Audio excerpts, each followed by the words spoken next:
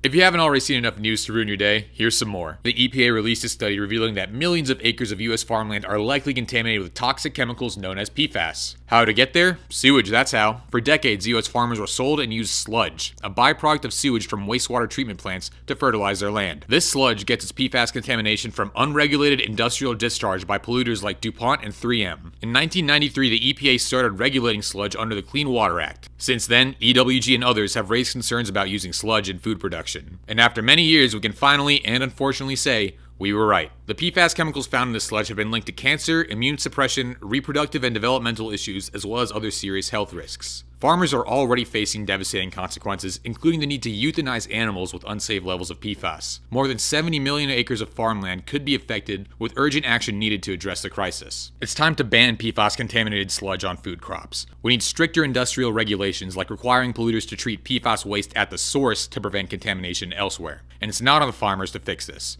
We can't burden them with the task of cleaning this mess up. That's the responsibility of the polluters.